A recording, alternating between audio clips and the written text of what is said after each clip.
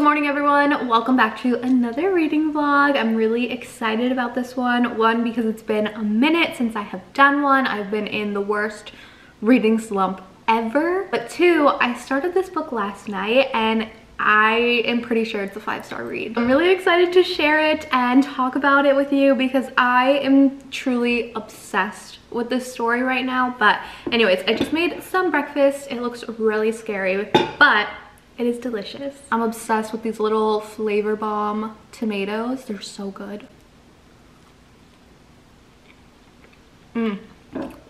Anyways, let me show you the book. So this is the book Adelaide. This was one of my book of the month picks. I didn't really know what to expect going into this story, just that it was kind of like a twisted love story, like 500 Days of Summer in that aspect, you know what I mean? When I started this, I literally could not put it down. I love her writing style. I just absolutely adore this story. There are a lot of parts in this book that are difficult or triggering to read, but the gist of the book is that the main character, Adelaide, has kind of had a struggle with relationships. Her first high school boyfriend did not treat her very well, and she went through a lot of really difficult things in that relationship.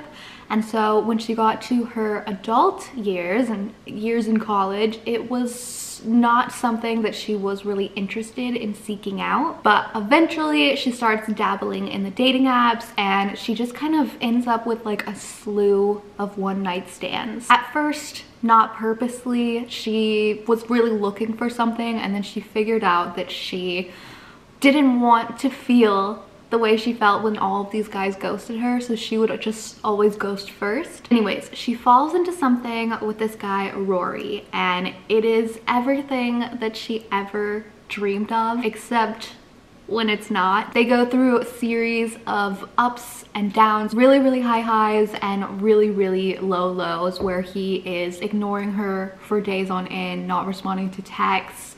He doesn't really acknowledge them in a relationship most of the time, and she just kind of feels like she's hanging on by a thread here, but she wants so badly to hold on to that magical feeling when the highs are high. I think a good amount of us can relate to relationships like that, always feeling like maybe you're putting in a little bit more effort. Like this totally reminded me of a boyfriend that I had in high school, like to a T. So it's definitely rough to read, but the Rory guy ends up going through a crazy tragedy and it just really pushes the relationship to a breaking point. So that is pretty much where I'm at in this book, and I am eager to kind of see how this pans out because the way the book starts, it starts after this rocky relationship and things aren't looking so good. So I'm trying to figure out how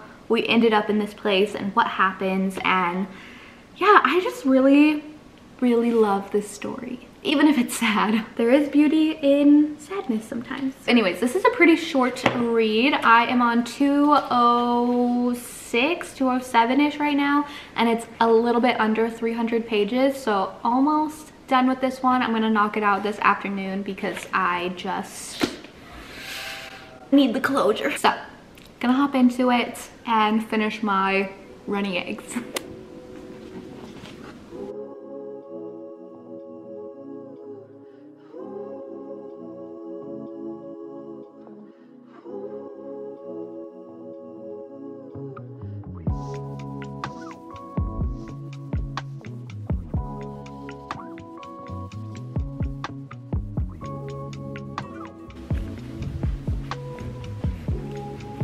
I need a minute to process this before I tell you my thoughts.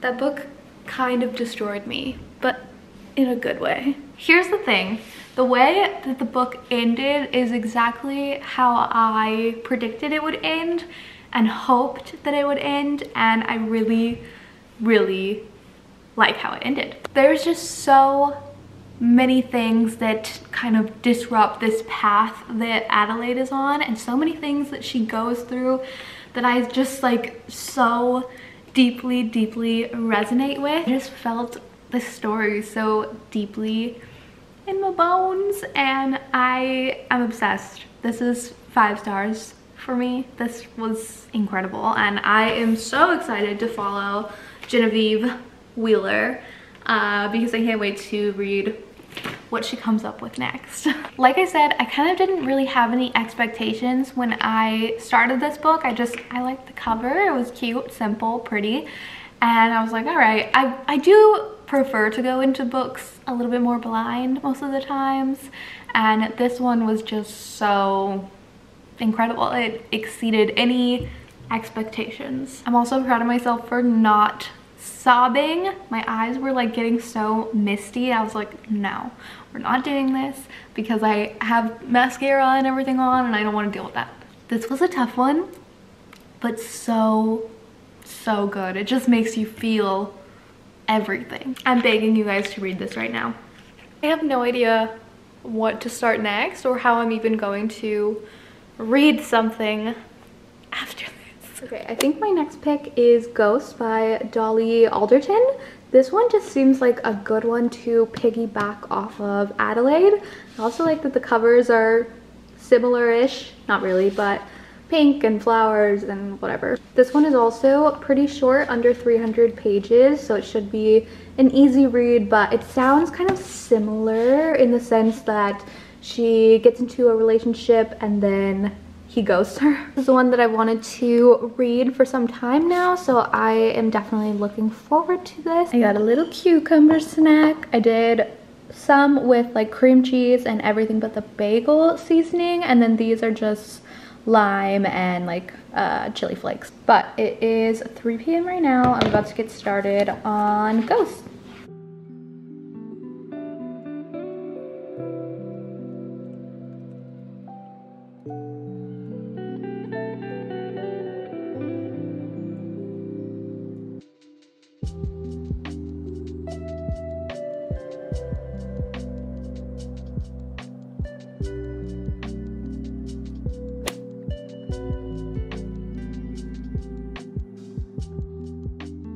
Good morning, you guys. I have an update on Ghost. I want to say I'm almost done, but I'm a little bit over halfway. Right now, I'm enjoying it. I'm on page 171, and basically this whole book, the main character, she's 32. She hasn't had or been in a relationship in a few years with her long-term ex-boyfriend, so she decided she's going to dip her toe into the dating world via dating apps. And her first date on this app goes extremely well. She is starting to fall for this guy. They've gone on several dates and it's kind of like they're in a relationship, and then all of a sudden he ghosts her. Obviously that is not a spoiler, that is quite literally what the book is about, and it is written on the back of the book. Also, throughout this book, she is dealing with her father, who has recently kind of been diagnosed with dementia, and it's still early stages, but it is absolutely heartbreaking, and I cannot even imagine being in that position and watching this person that you love and that you know so extremely well turn into a completely different person. Brain things like that really freak me out, and I have, luckily, knock on wood, never had to deal with that or see that firsthand, but just reading about it, it just absolutely crushes my heart. So there's that intertwined in this book, and like I said, it's definitely a slow start. It took me 80-ish pages to really like get into the story, I would say. Maybe a little bit more than that. At first, I honestly wasn't really vibing with the main character, Nina. As I get further in the book, I am enjoying her humor a bit more. So far, so good. I will keep you guys updated.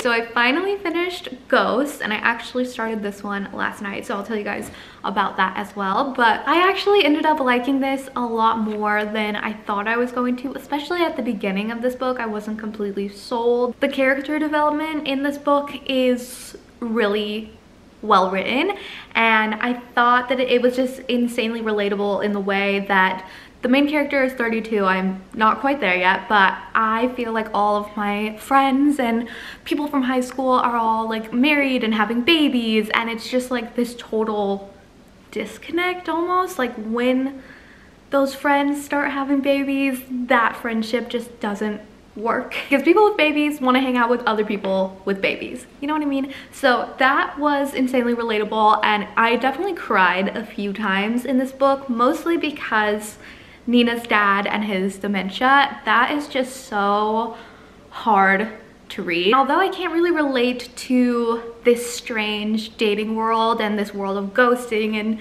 dating apps and all of that craziness, I just, oh my gosh, my heart breaks, because I can't imagine feeling such a deep connection to someone and then just like out of the blue, they're gone. There are parts of this book that are just completely heartbreaking, but I enjoyed it. I liked how it ended, and I really liked the best friend. She's totally insane, but so funny. So this one I would definitely give 4 stars to. I thought it was a really good commentary on life in, I guess, your 30s, but also your mid-20s, those relationships, and yeah, really good read. So I was on a roll with my sad books, and I decided to finally pick up The Most Precious Substance on Earth. This has been sitting on my shelf for a while, and I thought that this would be the ultimate sad read because in the little inside jacket, it says, Nina spends her spare time reading Beowulf and flirting with an internet predator. She tells no one when her best friend begins to pull away or when her crush on her English teacher intensifies. And she won't speak of the incident in high school that changes the course of her life. From that quick description, I was kind of expecting something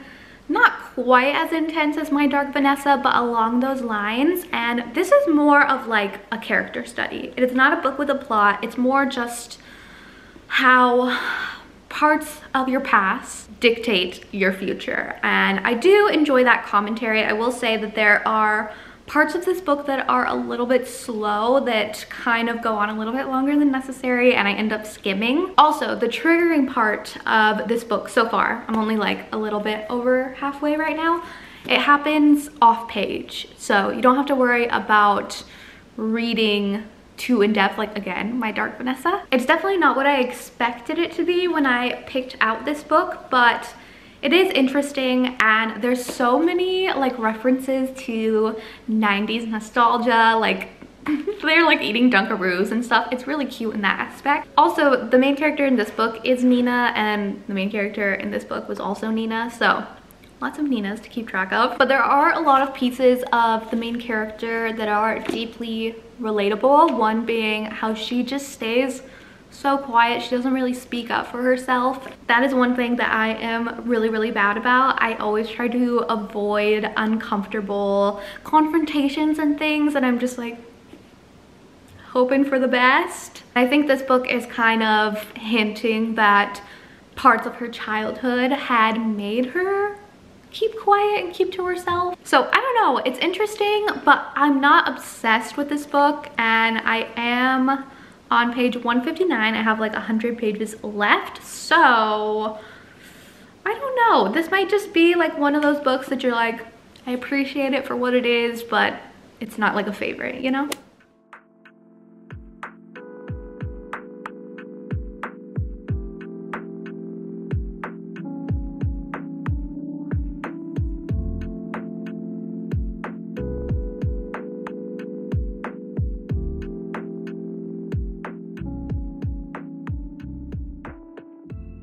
Okay, I finally finished this book, you guys, and it took me like 3 days, which is a lot longer than I had anticipated it to be. This book is only like 250 pages, so it really should not have taken me that long, but there were just so many slow parts of this book where I just kept picking it up and putting it down and just reading in such small increments. This book kind of reads like a memoir. It's like a lot of little short stories about the main character Nina's life, and a lot of them I just didn't feel like there was any point in telling me about it. And on the inside cover, it just sounds like this one thing that happened in her childhood that was extremely traumatizing.